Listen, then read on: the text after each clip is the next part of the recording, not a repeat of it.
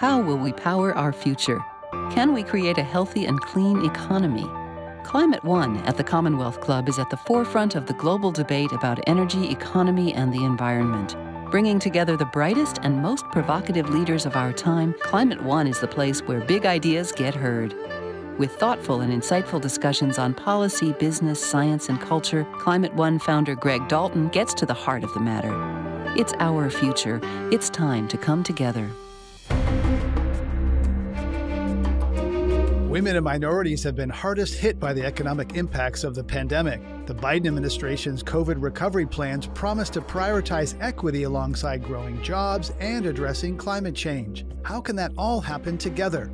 Join us for a conversation on building back an inclusive and green economy with Julian Brave NoiseCat, Vice President of Policy and Strategy at Data for Progress, Julie Pullen, Director of Product at Jupiter Intelligence, and Alicia Seiger, Managing Director at the Sustainable Finance Initiative at Stanford. Julian Brave NoiseCat, I would like to begin with you. You spent time learning the native language of your mother at a time when she was one of only about 200 people who spoke it. How does that experience inform your work on loss in the face of climate disruption? Yeah, just to clarify, it was actually my grandmother who speaks the Secwepemc language. My mother's an Irish and Jewish New Yorker, so it'd be quite the feat if she had learned my dad's mother's language. But yes, so as I guess just alluded to, I am a citizen of the Secwepemc Nation from what is now British Columbia, Canada. I'm also a descendant of the Liwat Nation of Mount Currie, also in Canada, but grew up actually in Oakland. So it's very nice to be invited to speak to the Commonwealth Club and really appreciate the invitation. And I'm really excited to engage in this conversation. But, I think that at its core, climate change is in part the loss of a climate, an atmosphere, and world that supported civilization and human society as we know it. And in that sense, does pose an existential threat to the world that we inherited from our ancestors and parents and prior generations. And we are now breaking from that, in the process of breaking from that. For some people and communities, this is not the first existential threat that we have faced. And in particular here in North America, if we're talking about instances of apocalyptic breaks from what came before, we have to acknowledge the genocide and theft of the majority of an entire continent from First Peoples here. And I think that the trauma that causes, the loss of cultures and ways of life that go along with that are, still present in the community that I come from, the people that I come from, but that at the same time, and more hopefully, I think people are remarkably resilient and, try to create the continuities of culture and in this case language and love for community and each other that come along with those things in the face of those challenges, in the face of those existential and otherwise apocalyptic circumstances. And I think culturally and from like a humanities and philosophical perspective, I think that those stories and experiences can be sources of strength as we think about big, challenging issues like climate change today. Yeah, stories can explain, they can heal, all sorts of things. We'll get into that. Thank you, Julian. Julie Pullen, your climate concern went to a deeper personal level when you were a professor in the Philippines, witnessing the devastation that burning fossil fuels is bringing now to that nation. How did that impact you and how did it change your career focus? Thank you for that. Yeah, it's nice to be here in conversation with all of you. Prior to that experience that you referenced, I had been a professor of engineering at an engineering school, and my focus had been on how the realms of the ocean, the atmosphere, and the river systems are linked together. And simulating those linkages in order to be able to do a better job at predicting. I went to the Philippines in 2018 as a Fulbright visiting professor on sabbatical, and I was with the University of the Philippines and teaching tropical meteorology, and saw firsthand the impacts of typhoons on my field site in the north of the main island of Luzon, which was being perpetually hit by typhoons. And it's this beautiful stretch of coastline where the river joins the mountains and the ocean. And it was heartbreaking to see the impact of climate change directly on the landscape and on the people that I had come to love so much. As a consequence, it really galvanized and catalyzed me to do much more around climate and to sharpen my focus on climate in my work. I came back to the United States. I joined Jupiter Intelligence, a climate risk analytics startup, in order to help businesses and other entities develop much more precise notions, quantitative notions of their exposure to climate change, to help catalyze them to do more in advance of this really urgent climate crisis that we are in. Thank you for that.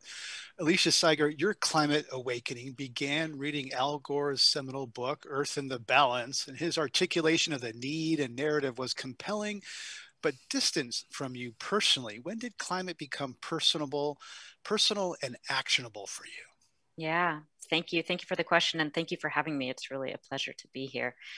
That was my entree. It was not something I ordered. It was actually something I read as part of a required course. But it really started my transfixion with this question of how to harmonize human and ecological systems, and tying back to Julian's comments. While still in college, I actually, for my senior thesis, wrote a study of intellectual property rights as a means to preserve cultural and biological diversity for Indigenous communities. And so I had this understanding and appreciation at the time of other ways of living that were more in harmony with nature. But I felt my skills and interests were really more in the business community. And so I started from this intersection of humans and the environment to business and the environment, and was really captivated first actually by Anita Roddick and the work she did with the Body Shop as kind of the first example of this business as a force for good.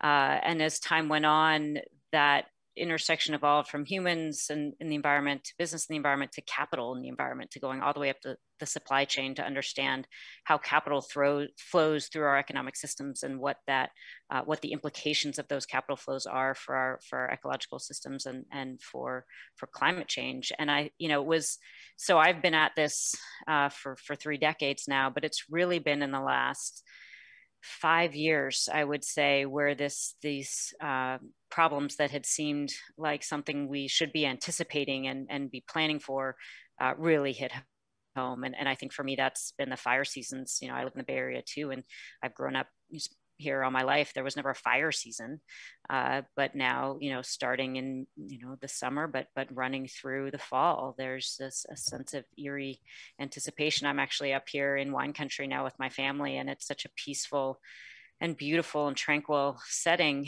but there's a new sense now of concern and of anticipation for what the increased heat and drought and wind events do to a place like this. So the urgency around these challenges has come much faster and sooner in my professional life than I had anticipated.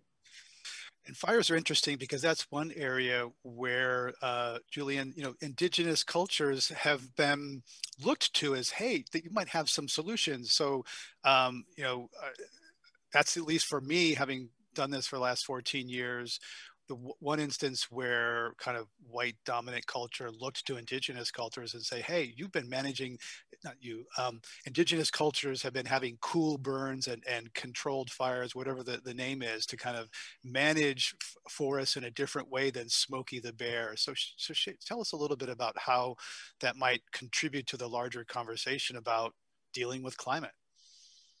Yeah, so I think fire management is a really interesting one, right? Because there's a long history of indigenous peoples, including in California, using controlled burns to prevent large-scale wildfires, to regenerate habitats, to promote biodiversity, et cetera. There's also actually really fascinating ways in which controlled burns in particular habitats help foster um, some of the not just like plants and foods and animals that people hunt and gather from to provide sustenance, but also create good materials for basket making and things like that. In California, for example, there's a really incredible history of indigenous basket making that was almost annihilated through the history of genocide that happened in the state.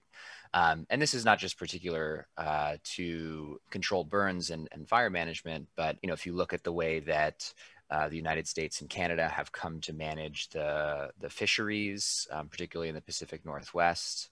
There's actually a lot of practices that have come to mirror prior indigenous forms of fisheries management in those places. And then more broadly, still to this day, about 80% of the world's biodiversity is found in indigenous lands and territories. And it's just logic says that if you want to preserve that biodiversity, and there's also lots of studies that suggest this as well, giving indigenous peoples title to their lands, and also pursuing conservation strategies that empower indigenous peoples as environmental stewards and managers can be very effective. In fact, the Canadian government is going to invest more in just that sort of a thing through its Guardian Watchman program when it releases its fiscal year 2021 budget later in April. So these are real solutions. And I think what's really interesting about that, right, is that we, in especially this country, the United States, we don't imagine indigenous peoples as living in the present, let alone, having solutions for the challenges of the 21st century. That is a very radical reconception in the American imagination of our people.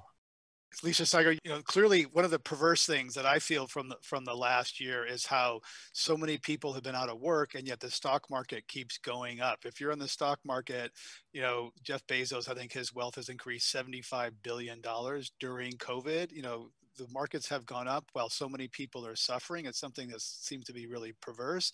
But how do you think markets would react to a $10 trillion or even a $2 trillion climate and infrastructure plan? As the person kind of thinking about financial markets here, is that a welcome?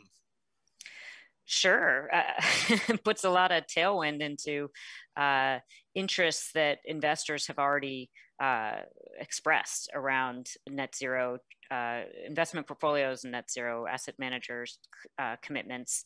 And so it was spent well. That money can be starting to initiate the transition across multiple sectors of the economy, and I've just been sorting through the details this morning too, but it's as comprehensive as one would hope in terms of the electric power sector, transportation, housing stock, et cetera. I think the risk, though, as you pointed out, this astounding and painful disconnect between the stock market and the sort of Main Street and Wall Street, for to use the I think appropriate metaphor. You see the same thing now as we are starting to look to finance as the way out of climate by greening the financial system and getting more products in the market that have, an ESG label or, green label or a net zero label. And the risk and the things that we are focused on, in our work at Stanford is that is could end up being another example of this kind of disconnect where the financial system looks green, but the real economy is still very dirty and unsustainable. And so the challenge in marrying the government expenditures and support with the investment community is doing it in such a way that you're not just moving capital around and making money, you're doing it in such a way that you are actually putting real heft behind the energy transition, getting capital where it needs to flow to reduce the costs of many of these technologies, as Gates talks about the green premium of many of these technologies. But in many ways, it's just deploying the technologies that we have but getting the incentives aligned so that those, even though they're cheaper from an economics perspective, in many cases there are other barriers that are keeping those technologies from being deployed. And so it's not just the capital, it's the alignment of that capital with the policy and set of incentives that help it flow in the direction and speed and scale that we need to decarbonize. Right. There's a scenario where, Goldman Sachs makes lots of money off of climate volatility, and the people who are wealthy get even wealthier because they're kind of off the volatility that climate is bringing to us. Julie Pullen, as a scientist who knows about the societal disruption already baked into the climate system, do you ever think we're just rearranging the chairs on the Titanic? Is all this money going to really make a difference? So that's a key part of where climate action comes in. I think it's everything. It's attention on climate risk. What's the exposure? Taking action on that front. It's taking action on the climate solutions and policy perspective. It's the spending on infrastructure, which if you look at the amount, 700 billion for climate resilience across our power, water, road systems, buildings. That's massive. It's a massive investment in making our infrastructure more resilient. And so I do think it's one of those cases where really, everything here and the potentially synergistically, if you look at them all together, these are have the potential to be really transformative. So as working for a company that does really like block level, neighborhood level kinds of forecasts, what are the areas that are really at risk? And if someone's going to try to move to a climate safe place, where should they move to, Julie Pullen? I think it varies across the country, of course, and you have to think not just across one particular peril like flood, but you have to also think about the heat waves and the intense precipitation events that we're experiencing.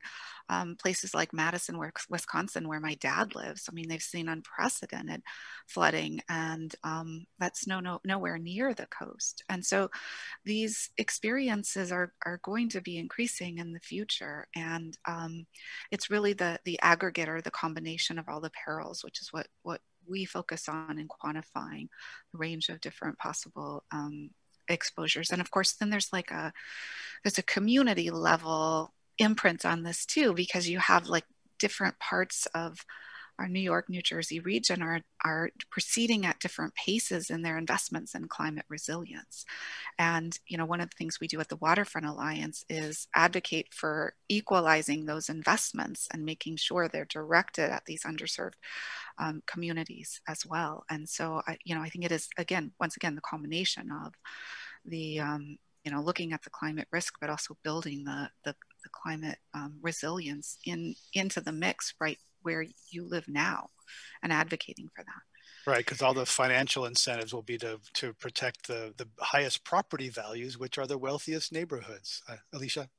Yeah, Greg, I just want to come back to your comment about rearranging deck chairs. It's a metaphor I use often, but I think it's an important question to come back to so that people appreciate that we can always make it better. That there's no point at which we throw up our hands and say, well, we're rearranging deck chairs at this point, so let's just enjoy the music while it lasts. And there's a quote that I heard recently that I really appreciate that is this difference between optimism and hope. So the deck chairs, this question, are you optimistic? And I think the expression that I appreciated was that optimism is a uniquely American trait, that things will just work out.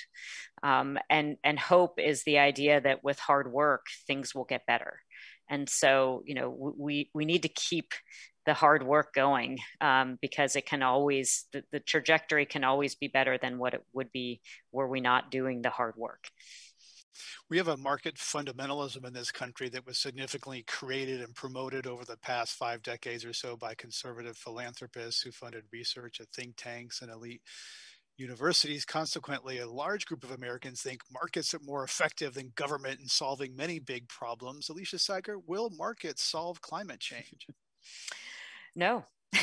And I've spent the last, several decades trying to make it be so. I think there are great market-based solutions to climate, and I've spent a lot of my career building them and pursuing them. And I think there's a tremendous opportunity, market opportunity for wealth creation in this transition. And I think there's a lot that markets can do to align capital, where as people start to wake up to the realization and to the understanding that we are fundamentally altering our physical systems, and that there are risks embedded in our investment portfolios and in our decision making that are not part of our models. There will be and you're already seeing this, a tectonic shift in how capital is invested and how portfolios are managed. That said, to meet the timetables that are required, that scientists have very clearly laid out for where we need to be in terms of our emissions trajectories, and how essential it is to avoid some of the very scary negative feedback loops that we could unintentionally trip ourselves into. We need policy to align incentives, to set the roadmaps to accelerate this transition. And so markets could get us there eventually, but the timetables and the science don't permit that kind of laissez-faire. We really do need the policy piece to be core and fundamental to get markets to move in the right direction, and then markets can be a magical tool. Julian NoiseCat, I'd like to hear your thoughts on building community around solutions, because I tend to think about indigenous cultures being more community oriented, less individual atoms. Yeah, I mean, I think that in the sort of climate solutions conversation, right, we talk a lot about physical infrastructure, we talk a lot about regulations, we talk a lot about price signals and incentives. And I think one of the things that I often sort of think about is, what are the sort of forms of human resilience and community that play as important a role in fortifying, as important, if not more important, a role in fortifying communities against disaster and against immense challenges, as like a seawall or things like that. What are the elements of our culture? What are the elements of social relationships that can make us just sort of stronger as people, and as people who share community and space and country with each other. And one thing that makes me very nervous is that if you look at sort of longitudinal polling on questions like whether people trust their neighbors, and questions related to social trust, what you'll find is that over, not just a few years, but over a long period of time, the number of people who will respond to a survey and say that they trust their neighbors has been fundamentally going down over a long period of time. And it's not just going down in our country, it's going down, across many different countries and societies where we're asking a similar question.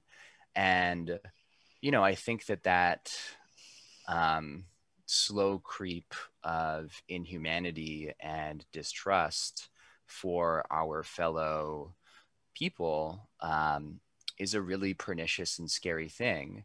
And I think that one of the most important and simple climate solutions is probably just compassion and love, right? The commitment to creating that sense of shared interest and solidarity between people. And I think that there are very particular projects in this country that are oriented towards creating more of that. And I think that there are very clear projects in this country that are oriented towards undermining that. Reminds me of a book, I think it was Deep Economy, that Bill McKibben wrote. One of the major achievements of the American economy of the recent decades is building bigger houses further apart from each other. So we don't, we're further from our neighbors if you happen to be privileged to own one of those houses. But there's sort of more material wealth and more distance and separation. And, to the point earlier about where should we go? Where's the safe place? I remember one person said to me, the best thing you can do about climate change is have neighbors who care about you. right? When the bad things come, you can try to have all this hardware or gear, or you can have neighbors who care and you care about them, and they'll come. As we wrap up here, I know we know that educating girls and empowering women are two of the biggest levers for reversing climate disruption. Solving climate requires collective action, and women are often better at collaboration, which brings me to something that isn't talked a lot about generally in our country, and particularly in the climate conversation, and that's the Equal Rights Amendment. Probably was before Julian was born. Maybe Alicia and Julie will remember that. But 38 states have passed the constitutional amendment. The original one has expired. There's a debate about whether to start over or breathe new life into the original amendment. Is that worth, Julie Pullen, is that worth putting energy into? So I think anytime that we can elevate the status and role of women across society, those are, efforts worthy of consideration. I think there's also,